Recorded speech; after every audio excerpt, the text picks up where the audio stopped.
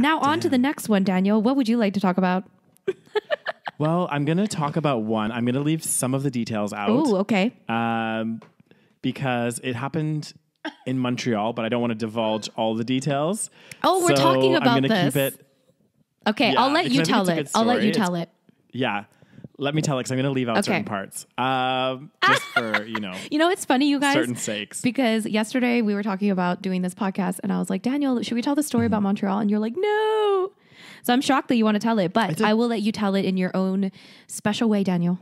Words. Yeah. Well, I do have a way with words, you know? do. So I'll just, and this is a good story because it was you and I together. It is. It was the two of us. So me and Rose decided, as we do, we were like, we want to go on a little holiday. Let's go to Montreal. I can't remember. No, you were going to that. I was doing a French program for 5 weeks in Quebec, somewhere in Quebec province. So before Katimavik that, or something. It wasn't Katimavik. It was called My Explore. It's a Canadian government-run program where basically they send you to a certain university to learn French for 5 weeks. And because I already have experience with French, I decided to do that. And plus, it's just like a fun experience. Anyway, so before that, I decided, okay, we should all go to Montreal and then, have some fun there. Yeah. So basically I was like, cool, great. I flew out and I met Rose it was like on a Tuesday. So we get there on a Tuesday night and we're like, you know what? This isn't Calgary. We're in Montreal. They've got a big nightlife here. Like there is going to be stuff going down every night of the week. And we were like super, super young as well. So we're like, let's go ask the lady that works at the hotel, like where to go tonight. Because we have no idea. Right.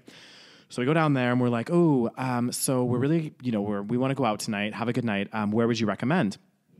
And she's like, oh, you should definitely check out this nightclub. It was called like Fufu Electronique or something. Fufu Electrique, I think. Electrique, yeah, something like this. And I was like, yeah, I don't even know if it's still around, but Fufu. And we were like, she was like, yeah, there's like multiple levels and like they're all playing different types of music. There's like hip hop and R&B and pop music. And me and Rose were both just like, oh, that's amazing. Let's go. Done. And we dressed up to the nines, didn't we, Daniel? Yeah, we dressed up. Like Rose was wearing her like beautiful floral dress. I was wearing like a dress shirt. We like looked good to go out. And pretty sure we like also polished off a bottle of wine before we left the house or something. Yeah. Just to kind of get the juices flowing. Get the juices flowing. So we show up at this club, Fufu Electrique, Fufu. And we get there. And little did we know that, first of all, it was like the only place that was open on the Tuesday. Because remember we walked there from the train station, and it was like raining, and a lot of places were closed. Nowhere was like bumping. So we finally get to this place, and we're like, hey, we have no other options. We have to go here. We get in, and it's like heavy metal night. Like everything. We go there were no door. multiple rooms. It was all heavy metal. Exactly. There was like, at one point there was like a huge mosh pit of people like headbanging and stuff. And me and Rose were like dressed up to go for like a nice night out. We thought we were going to a club. Yeah. Like a hip hop club or something. Exactly. And we like walk in and everyone like stares at us because they're all like in like metal t-shirts and like all this stuff. And me and Rose were just like, what did we walk into? We're like, let's just go to the bar. We'll have a drink and then we'll go. So we get to the bar and little did we know that they had a very, very good drink special on that evening. It was, I think, $5. It was like $5 for a massive pitcher of beer. Oh God. So we're like, we'll take two, one each. As you do. As we do. So I just remember we started drinking more. And then I remember at one point we were in like the, like kind of like just in the outdoor area. Like there was like a little terrace or whatever. And I looked over and you were chatting with some people and I was chatting with some people. And I just remember being like, what are we doing? We were like separate. We were on the other side of each other's, like you were in one side of the terrace and I was on the other side. And I remember us like waving at each other.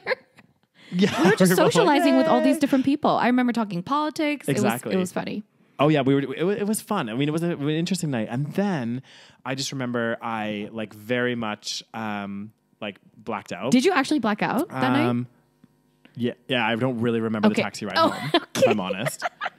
So then we had at the end of the night. Anyway, we're taking here's the thing. At the end of the night, I was like relatively okay. Like I was drunk, but I was like, coherent. Yeah.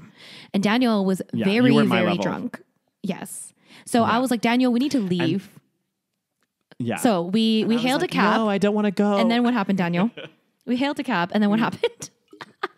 So then we hailed a cab and some random guy jumped in the taxi with us because I think I had told him that we were going to an after party or doing something. I don't really know. But anyway, so he jumps in the taxi with us and we all go back to our hotel, which was like really far out of Montreal. It was like in a place It wasn't really far, but it was like slightly out of Montreal. So it was like on the outskirts. Yeah. So anyway, this guy jumps in the taxi. We get back and I literally just pass out and leave poor Rose to deal with this guy to kick him out of the... This guy, first of all, he, like, I had not spoken to, I think like Daniel and him were just talking, whatever. And like he was making friends or whatever. And I had not spoken to this guy yet because we were all kind of doing our own thing apparently during this night. So I was talking to some other people and then Daniel was talking to some other people. And then this guy, I guess, was one of the guys that Daniel was talking to. And then he just decided to jump into a cab with us because maybe he thought there was an after party. And then he got into this cab and then he started like hitting on me. And I was like, what is happening? And then Daniel was just like, wasted that he did not even realize what was happening. Yeah, I was just so then drunk. We got to our hotel, and then what happened, Daniel? You passed out. And then I basically just passed out of my bed, and Rose had to kick this guy out, and he didn't want to leave. He did not want to leave. He just wanted to stay. He's like, can I just sleep here? I was like, no.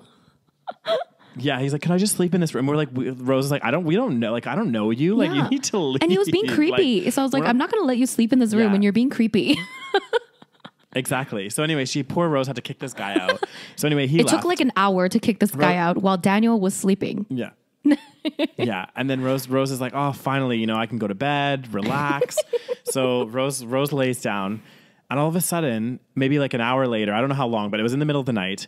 All of a sudden, Rose is awakened to the sounds of what sounds like some kind of seal noises or something coming from the room. And as these noises are projecting, Rose is just like, what the hell is going on? She looks over, and I'm not on my bed. Somehow, I had rolled off the bed, got myself tangled in my blanket, was face down on the floor, dry heaving.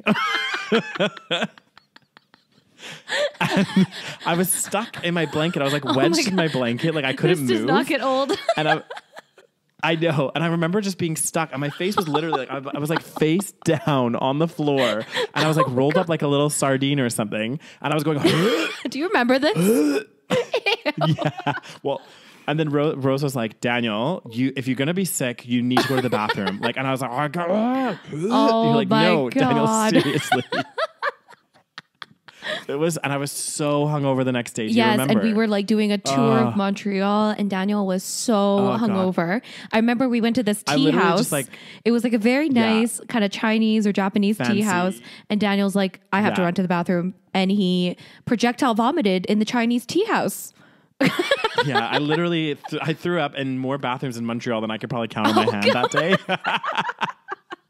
Anyways, oh my God, that story never gets old. I swear to God, that night I know, is forever imprinted in our memory.